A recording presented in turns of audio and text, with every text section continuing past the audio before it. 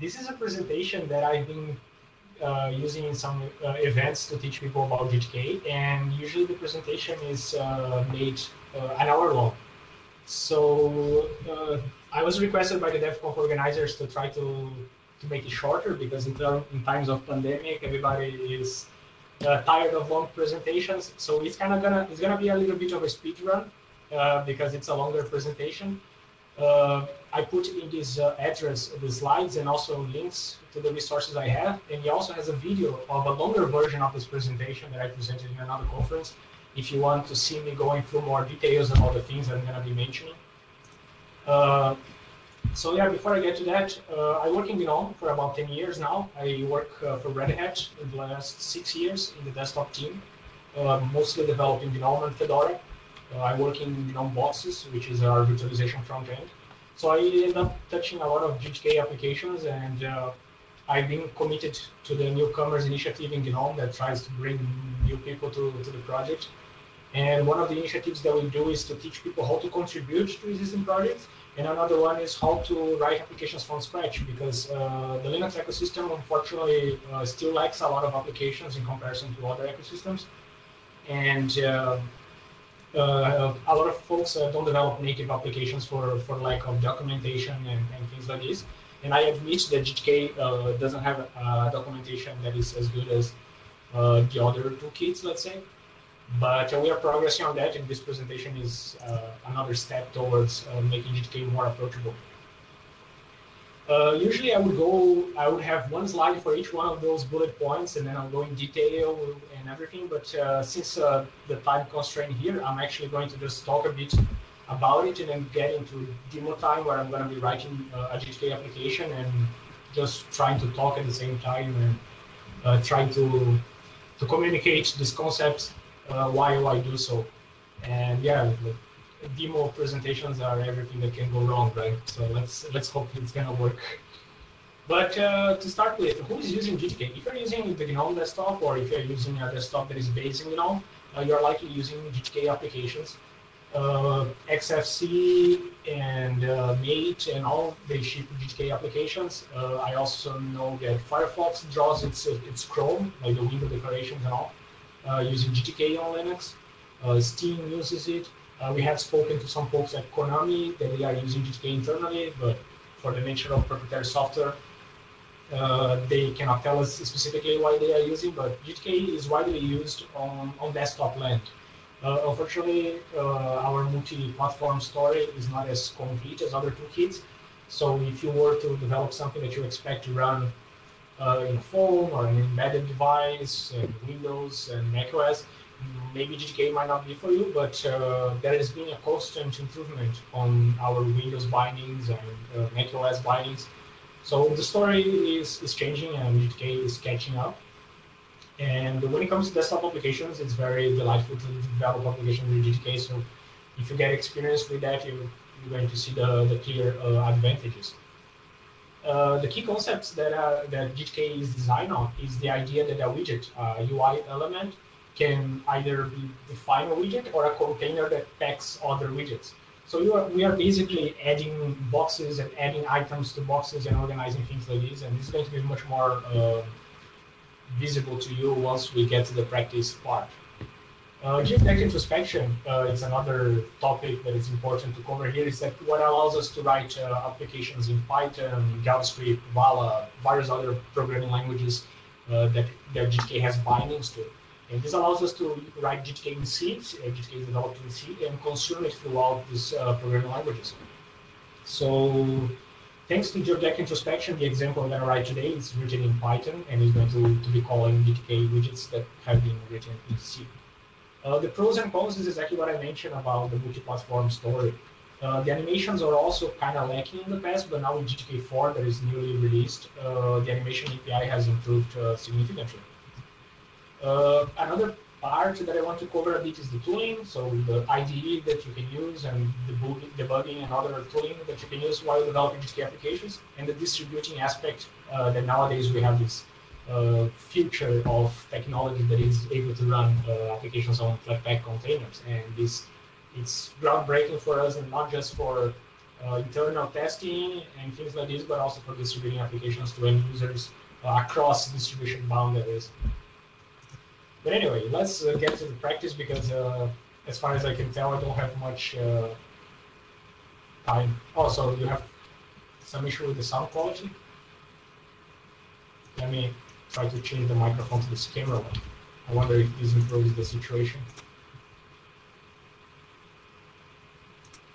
I'm gonna hope it does.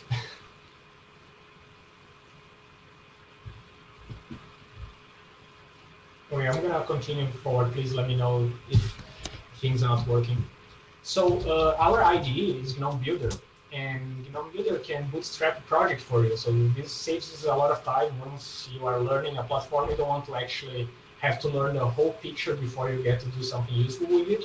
And I like to be able to start from some boilerplate project and evolve from it, and then later on just clarify these concepts.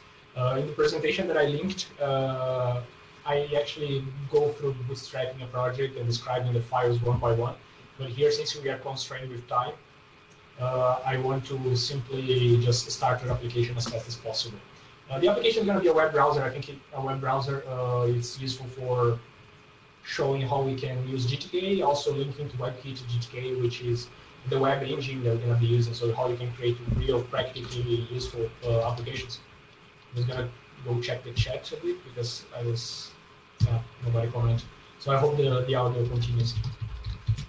The project name you described in Builder, it's basically the typical project name that you're going to see, like Firefox, Nautilus. And then the application ID is a reverse DNS name that makes your application unique. This is going to be used for the debug activation, for upstream data. So, for instance, for your application to show up on app stores. This is also used for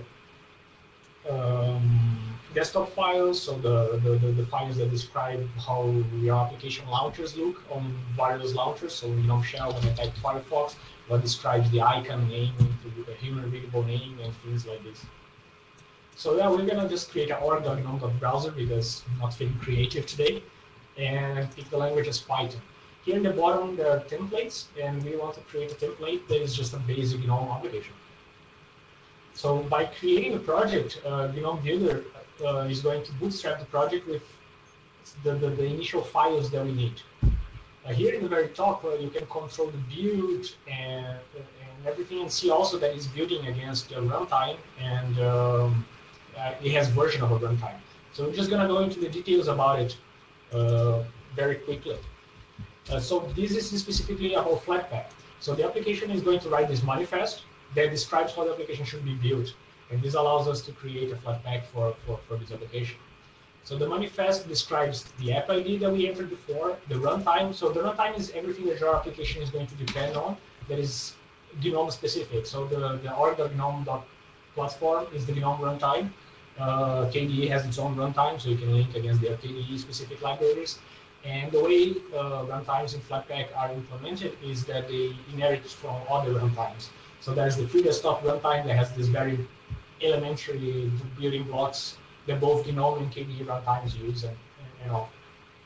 Same thing about the SDK. So these are libraries and headers and things that you need to compose your application. And then here we come to the finish arcs, which in the Flatpak manifest, this concerns the permissions your application has. These are not portal permissions, so these are not the permissions you see like application wants to have access to your camera, authorized. These are runtime permissions. These are hard-coded static permissions. So these are permissions that your application cannot function without. So basically, our application needs network access, IPC, so we can access the bus, and these sockets for the display servers for both X11 and Wayland. Since our application is a user-facing application, there's no point on keeping the files that get extracted into this path.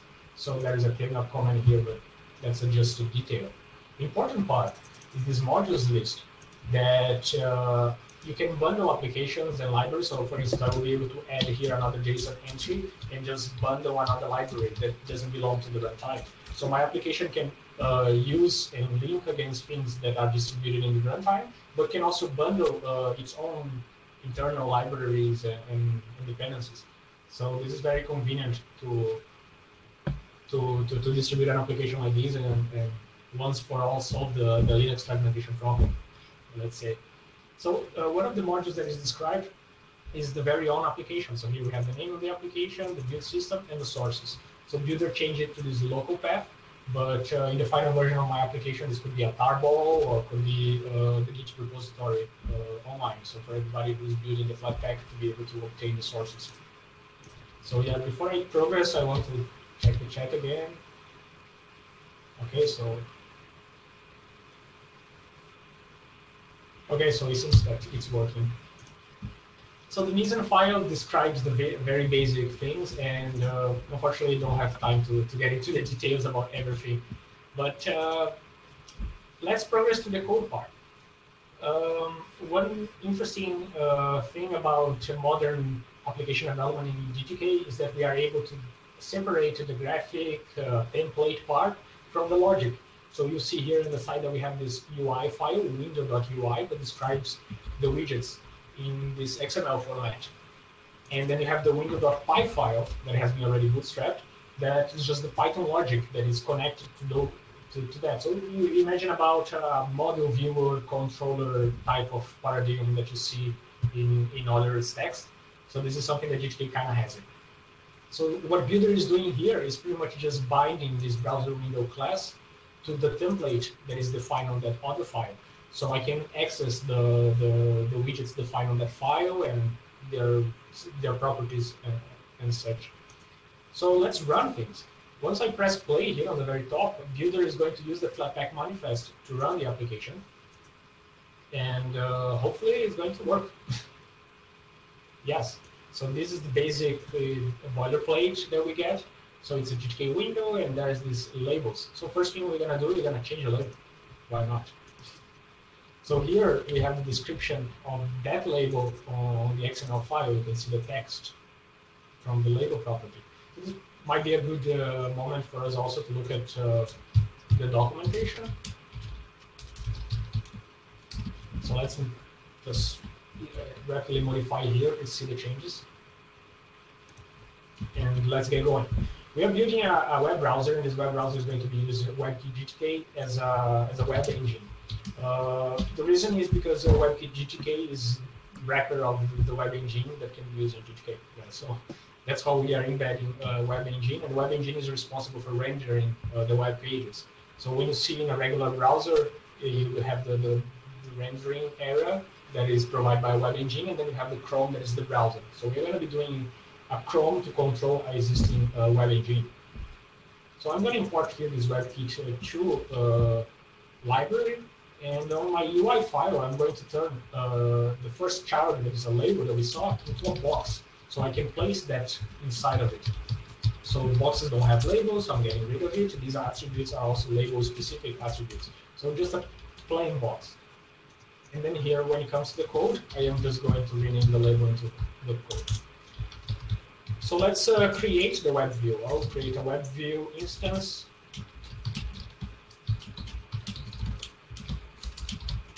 Web view, and then I'm gonna pack it in that box. So the GTK box in GTK 3 has this pack start method that allows to put that widget inside of the container widget. This is going away in GTK 4, but this example is still using GTK 3.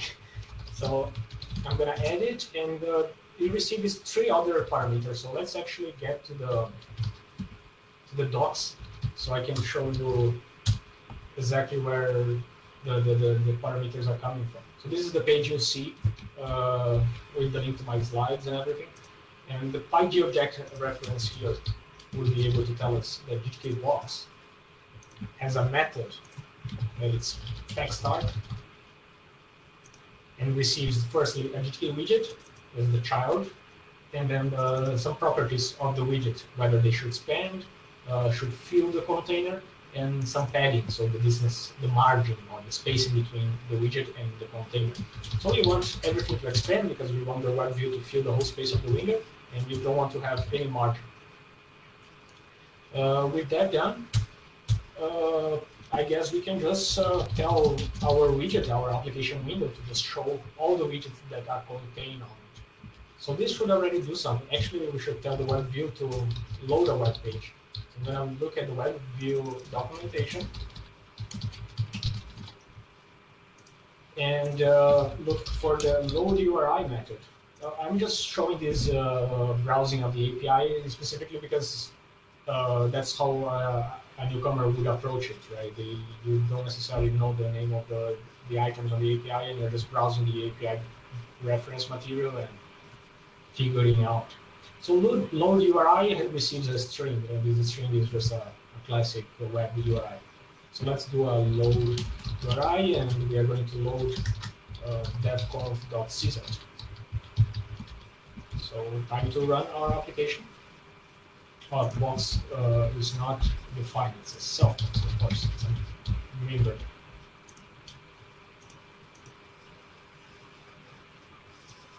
Right, so now we have a dummy browser that opens just one website. It's here, we can browse everything, but there's not much I can do if I need to always rebuild the source code to get to any other address, right, other than just pointing and clicking it. It's maybe a fun exercise to try to escape the website and get elsewhere. But anyhow, what you usually expect in a browser is an entry for you to type an address, right? So that's the next step we're going to do it. Here in the top, we have a GTK header bar. The header bar is this typical GNOME bar in the top that can have widgets. You see here GNOME Builder where my cursor is going. In a typical web browser, you also have all these controls embedded. So it's the very same principle we're going to use in our application. I am not a designer, so I'm going to make a browser that looks like the other browsers. I'm not going to get creative about it.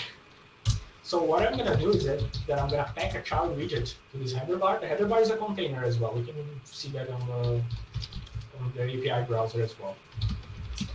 And it's going to be a GTK entry. I'm going to give it an ID so I can reference this in my Python side of the code. And I'm going to call it URI entry because naming things is one of the hardest things in computer science. And I'm going to set the property of the widget to visible. This is basically how I set properties of a widget. I set the property name and then the value of the property. So let's get running in more application. Yes. So you see that there's this entry bar here in the top. It's quite dummy. It doesn't do anything. I can type, I can press enter. It's not going to do anything because we haven't connected just yet. Another thing I noticed about it is that it's kind of on the left because the header bar is a special type of container that has a specific child type that allows it to face on the center here, which is usually where the title of the application goes. So I'm going to pass a property here to this child type, and the type is title. So running again the application as its center. So at this moment, one of the tools that are very useful for GTK development is the inspector. In the link I put it there, I have some documentation about how to activate the inspector and how to set up the shortcut for it. I already have it on my system that when I press Ctrl-Shift-I, I have the GTK inspector pop up. So it has a message here in case somebody triggers this by accident. And this is specifically it is inspired in these inspectors that you see on the web view, right? In WebKit, if you press Ctrl-Shift something, you also get this web view that you can pick an element on a web page and change its CSS and properties. You can do whatever you want. And this is very nice for interactive development. And GTK has it as well. So I can click on the speaker and select part of the widget on the application. So I'm going to pick this GTK entry that we just added. Here I can see the name of it, various properties of it in terms of size allocation and accessible rows. I would go into details about the other tabs here if I have more time. But this is usually very useful for us to test an application with other teams, like the high contrast teams, important for people with accessibility needs, the Win32, just ugly, the dark variant. So this is very useful. But what I wanted to tweak here on this GTK entry is actually to have it fill the whole content horizontally. So when I check its properties, I can just toggle them. For instance, the property visible that we just set here before, can be easily toggled. They are in alphabetical order, so here. So I can turn false and true, and the widget reacts live. So that's very nice. What I wanted to expand horizontally, so H expand, setting to true, expands the whole. That's nice. That's a good start. So I'll just go here and make it official by expressing it on the widget description. So from now on, these are connected. Since I'm showing you the inspector, another thing you might have noticed is the CSS tag. GTK style sheets are CSS, which means that if you want to tweak the way your application looks, you can use CSS, and it's very powerful. So I could, for one, start by, let's say, setting the background of everything to red. So all the containers are red now. I could use a specific container selector. So I could just say only the boxes are red. Let's say do entry, so only the entry is red. And this is very powerful. I could go to extents of defining keyframes for animation. So let's say I want to do a siren, like a police siren animation, and I could define it as a transition from background red to, oh, actually, sorry with the two, from background blue to background red. And then I am going to just make it for the whole set of widgets, define animation, the name of that animation, how long it should repeat, and the frequency of it. So now you can see that I can have a transition from one to another in 1 second, and slow it down or anything. Various things on your desktops are made like this. If you go to the user accounts in GNOME, it's something that I was personally involved in the development. This arrow that follows your user account is also defined by keyframes in CSS.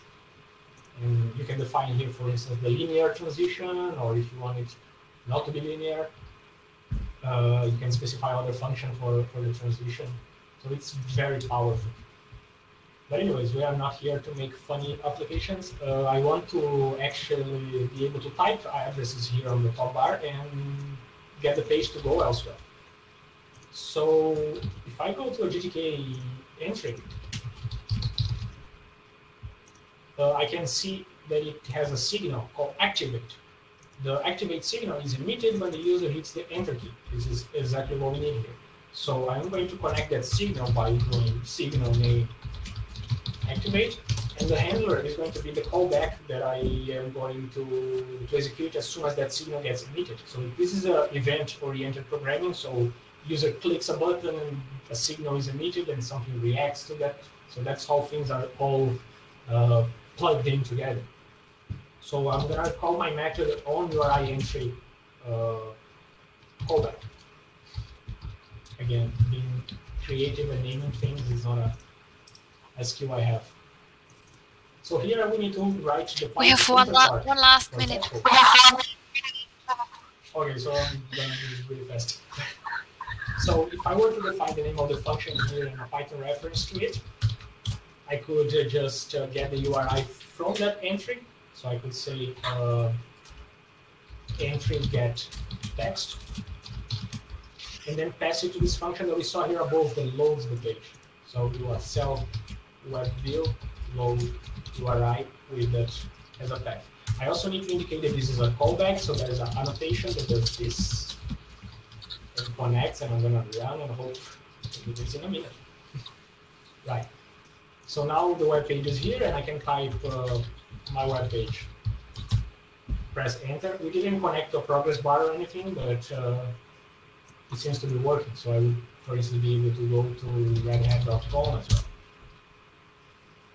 In the presentation linked, you can go forward and backwards and everything, because I also added back and forth buttons, reload buttons, homepage buttons, but these are things very easy to implement, and you can see on that link. So yeah, basically that was it. In this link, you have more information if you want to follow along. You can also join us on IRC and ask for help over there.